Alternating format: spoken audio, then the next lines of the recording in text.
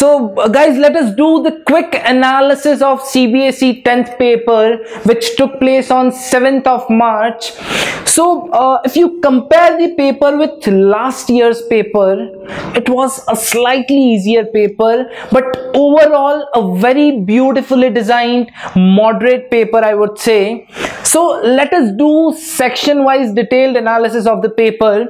So if I talk about section A, majority of the questions are easy. So out of 5 problems I have kept in the easy section and only 1 problem I am keeping in moderate section. Now if you talk about section B, so section B is again a very beautiful mixture of easy and moderate problems. तो अगर आप average students हैं तो section A and section B आपको काफी easy लगेंगे, but the most difficult part of the paper was section C, because section C was a mixture of moderate and difficult problems. So only 1 or 2 problems I've kept in the easy section, otherwise half of the problems I've kept in difficult section and many of the problems are in moderate section. Now if you talk about section D, so section D was again a balance of moderate and difficult problems. So in section D I've kept 1 question in easy section, 4 in moderate and 3 I'm keeping in difficult section. So overall it was a balanced paper for average student, for below average student and for the intelligent students. So now let us see the distribution of total marks among easy, medium and difficult sections.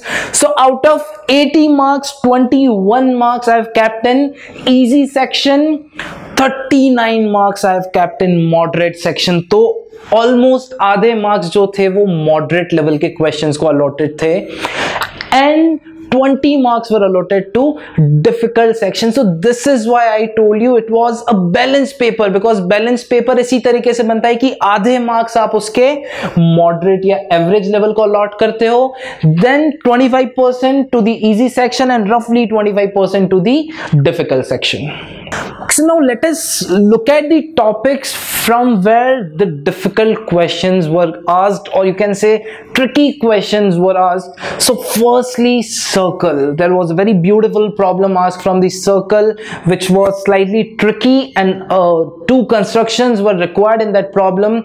Then one good question was there from height and distance. One good question was there from the probability. They asked the reverse question of the probability. One very beautifully designed problem of volume from topic area and volume, and one very good question from the similarity of triangles. So now let us look at those problems जो आपको exam में देखने में difficult लग सकती हैं, लेकिन conceptually या जब आप उन्हें सॉल्व करेंगे, जब आप उनके सोल्यूशन देखेंगे तो आपको इतनी डिफिकल्ट प्रॉब्लम्स लगेगी नहीं. तो ट्रिग्नोमेट्री से एक बहुत ही अच्छा क्वेश्चन उन्होंने पूछा, तो आपको देखने में डिफिकल्ट लग सकता है बट कॉन्सेप्चुअली वो बहुत ही इजी प्रॉब्लम था. Will discuss that problem. Now there was a problem related to HCF and LCM. वो भी एक काफी आसान क्वेश्चन था. क्वाड्रेटिक इक्वेशन से कुछ क्वेश्चंस डायरेक्टली पूछे गए थे, बट एक प्रॉब्लम, वर्ड प्रॉब्लम उन्होंने बहुत ही अच्छा पूछा था जिसमें आपको पहले क्वाड्रेटिक इक्वेशन को फॉर्म करना है और फिर आपको उसका सॉल्यूशन फाइंड करना है. लीनियर इक्वेशन की प्रॉपर्टीज से बहुत अच्छे क्वेश्चंस पूछे गए थे. आपको पता होना चाहिए था कि क्या प्रॉपर्टीज होती हैं, कब सॉल्यूशन यूनिक होता है, कब नहीं होता है. So now I am going to discuss few problems which I personally liked in the paper. So the first problem which I am going to discuss is problem based on probability. So I like this problem because in this problem the probabilities are given to you and numbers you are supposed to calculate. So if you read the problem, so the probability of getting a blue ball is 1/5 and the probability of getting a black ball is 1/4 and number of green balls are 11. Now you are supposed to calculate total number of balls. So just recall the definition of probability. What is the probability of finding a blue ball? It will be number of blue ball upon total. So let's assume number of blue balls are X and number of black balls are white. So what is the probability of getting blue balls? It will be x upon x plus y plus 11, because total number of balls are x plus y plus 11. So it is given to you 1 upon 5. So you will get one equation in x and y from this, and the same thing you are supposed to do for black balls. So what will be the probability of getting a black ball? It will be y upon x plus y plus 11, which is equal to 1 upon 4. So you will have one more relationship between x and y. So just solve these two equations to calculate x and y. So if you calculate and add x, y and 11, so the total number of balls come out to be 20. Okay, so next problem which I am taking is based on the concept of LCM. So you have given two numbers which are 306 and 657, and now you are supposed to find the smallest number which is divisible by both. तो इन दोनों से divisible हो आपको smallest number निकालना है, तो वो क्या होगा? इन दोनों का LCM. So LCM निकालने के लिए क्या करना होता है? You just find out the prime factors. तो आप 306 के prime factors find कर लीजिए, 657 के prime factors find कर लीजिए, and using prime factors you find out the LCM, and the LCM will be the smallest number which is divisible by both the given numbers. So जो next problem मैं यहाँ पे ले रहा हूँ that is related to concept of area.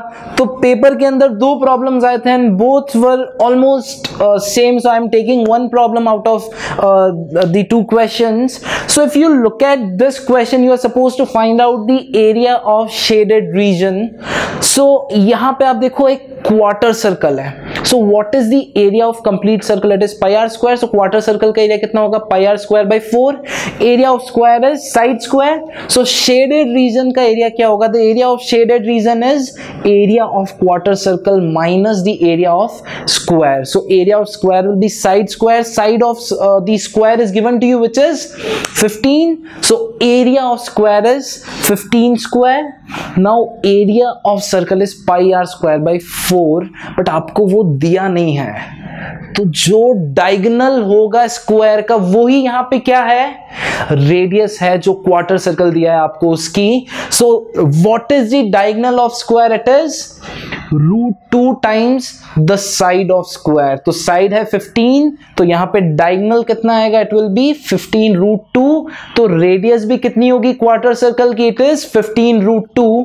So if you find out the area of quarter circle which is pi into are square upon 4, तो r is 15 √2, and subtract the area of square from the area of quarter circle, you will get the area of shaded region. So this problem I am taking from the topic area and volume. So in this, iron pole is consist of two cylinders. Now what is the volume of cylinder? It is pi into r square into h. So आपको radius and height दोनों cylinders का यहाँ पे given है, तो आपको बस formula में वैल्यू सब्स्टिट्यूट करनी है और वॉल्यूम कैलकुलेट करना है. So if you calculate the volume of bigger cylinder, it will be pi into are square into height of bigger cylinder plus pi into r square into h of small cylinder. So in this way you can calculate the total volume of iron pole. Now you are supposed to calculate total mass. So to calculate total mass, the mass of unit volume is given to you, so multiply that by the total volume, so you will get the total mass of the iron pole. Okay, so now one very good problem related to polynomials. So in this question आपको दिया हुआ है polynomial और बोला है ये completely divisible है 3x square minus 5 से. So you have to find out the value of k. तो कंप्लीटली डिविजिबल का मतलब होता है जो रिमाइंडर बचेगा वो कितना होगा? It will be 0. तो आप रिमाइंडर कितना बच रहा है वो फाइंड आउट करो. तो जो प्रोसेस है डिवीजन का वो बहुत सिंपल है. आप फर्स्ट टर्म को जिससे आप डिवाइड कर रहे हो उसकी फर्स्ट टर्म से डिवाइड करो, देन इसको मल्टीप्लाई करके आप सब्ट्रैक्ट करते हो. So you know the process of division, and if you repeat this process जब तक आपके पास रिमाइंडर नहीं बच जाता. तो यहां पे इस क्वेश्चन में आपका जो रिमाइंडर बच रहा है वो कितना है? इट इज k प्लस 10 और ये कंप्लीटली डिविजिबल है, इसका मतलब क्या है कि रिमाइंडर क्या होना चाहिए, it should be 0. So if you equate k plus 10 to 0, it comes out to be minus 10. So if k is minus 10, then the given polynomial is completely divisible by 3x square minus 5.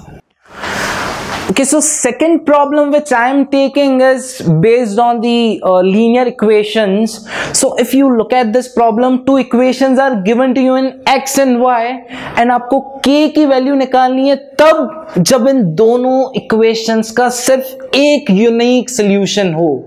तो आपने एक condition पढ़ी होगी कि अगर infinite solution होते हैं या नो सोल्यूशन होता है तब क्या होता है, जो a1 अपॉन a2 होता है वो इक्वल होता है b1 अपॉन b2 के, और यूनिक सोल्यूशन होता है तब a1 upon a2 should not be equal to b1 upon b2.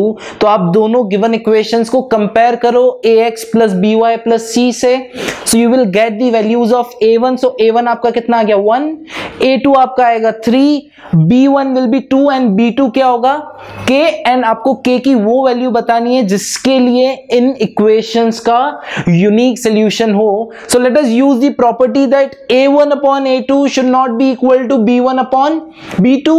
so 1 upon 3 should not be equal to 2 upon k. It means k should not be equal to 6. So k can take any value other than 6. And the last problem which I will be discussing in this discussion is a problem related to the arithmetic progression. और ये tn का जो n term का formula होता है उसके ऊपर based एक बहुत ही अच्छा क्वेश्चन है. So आपको फर्स्ट क्वेश्चन में पूछा है कि जो गिवन सीक्वेंस है इसके अंदर -82 कौन सी टर्म होगी. So what is the formula for nth term? So tn is equal to a plus n minus 1 into d. a is given to you, it is -7. d कैसे निकालोगे आप, it will be -12 minus 7. So d क्या होगा, second term minus first term, तो यहाँ पे common difference जो है वो आ जाएगा आपका -5. आपको nth टर्म दी हुई है, nth टर्म क्या बोला है, कौन सी होनी चाहिए, इट शुड बी -82, और आपको निकालना है वो कौन सी टर्म है. It means you are supposed to calculate the value of n. So if you just substitute the given things in the formula of tn, so tn आपको दिया है -82, a is -7, d is -5, and if you solve this equation for n, you get n as 16. तो 16th term is progression की क्या होगी यहाँ पर -82. और इसी में आपको एक और प्रॉब्लम पूछी है कि क्या -100 इस प्रोग्रेशन का, इस सीरीज का पार्ट होगा. तो आप वापस से tn को कितना रखो, -100. so -100 is equal to a plus n minus 1 into d. so a is -7, d is -5, and calculate n. तो आप ऐसा सॉल्व करोगे इसको, तो यहाँ पे n जो है वो क्या आएगा, एक फ्रैक्शन आएगा, इंटीजर नहीं आएगा. तो कोई भी टर्म, nth टर्म की बात कर रहे हो तो वो फ्रैक्शन में नहीं आ सकता, या तो वो फर्स्ट टर्म होनी चाहिए, 10th टर्म होनी चाहिए, 16 टर्म होनी चाहिए, कोई फ्रैक्शन में टर्म नहीं आएगा. So what we can say that -100 is not a part of this arithmetic progression. So I would like to congratulate the CBSE board for conducting very good paper for the students. I hope आप सभी ने paper को बहुत अच्छे से पढ़ा होगा, बहुत अच्छे से किया होगा. All the very best from team SpeedLabs for your upcoming examinations.